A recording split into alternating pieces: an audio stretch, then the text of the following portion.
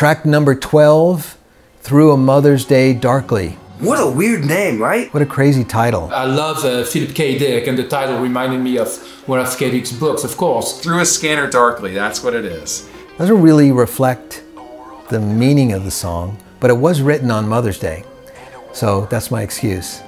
It's another one of those songs where I had an idea, I set up a session, I picked up the 7-string with the wobbly strings, and I just did a performance. And that's what's on it. From the beginning of the song to the end, there's that one performance, and we just added guitars in and around it, and keyboards and things like that. I'm pretty sure this was the first demo that he sent us out of all of them. And it was just like, you know, it's dark and almost like a metal song, you know? That's when I first heard it, it sounded like a heavy metal instrumental of some kind. And it was so rowdy.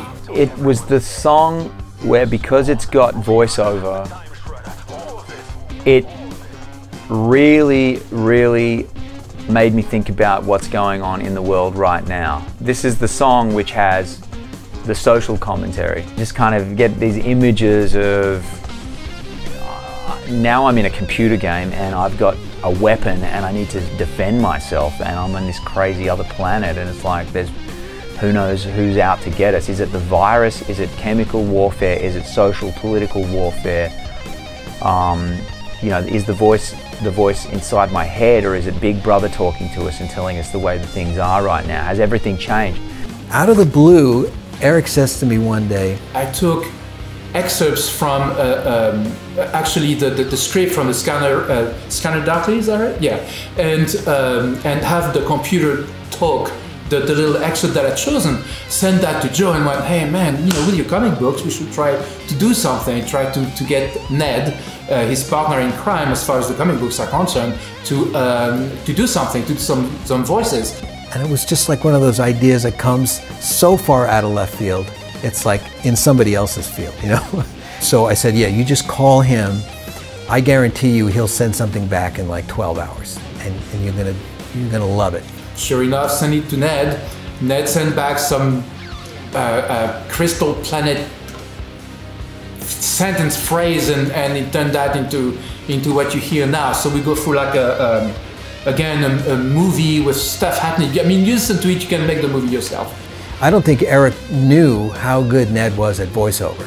He's got like 1,000 people living in his brain. So I stayed out of the way. It was one of those wonderful moments where I thought, they've got it. It's a very interesting track because the actual lines from the song are pulled from our Crystal Planet comic book. They are lines straight out of the mouths of the characters as it appears in the comic. So readers of the comic will recognize some of the lines and the characters as well.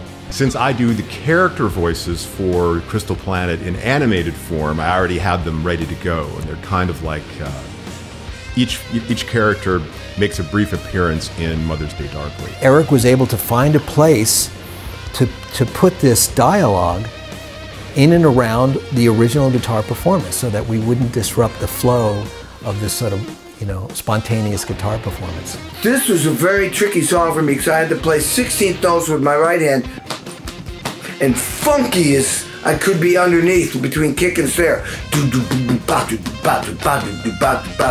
It was always changing. So I wrote everything out. There's 3 pages of this.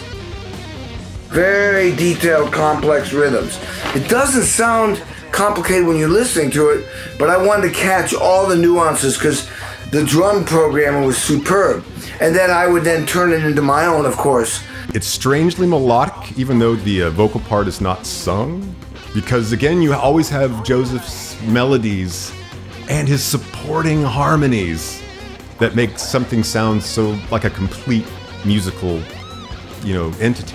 And then we wind up with this song that sounds, you know, it's got that sort of Star Wars epic quality to it, you know.